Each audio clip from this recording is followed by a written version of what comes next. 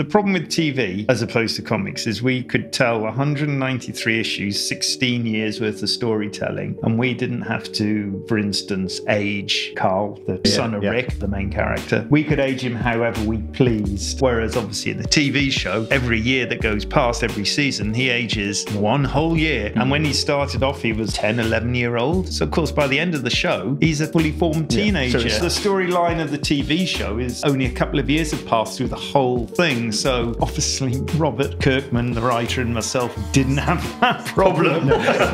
We could just do what we wanted. The big difference between the TV show, I think, and the comic is the end. At the end of the books, we jump 20 years. Obviously the TV show didn't do that at all. It almost couldn't, as I've just described. There's certain other elements with television that are going to play into it.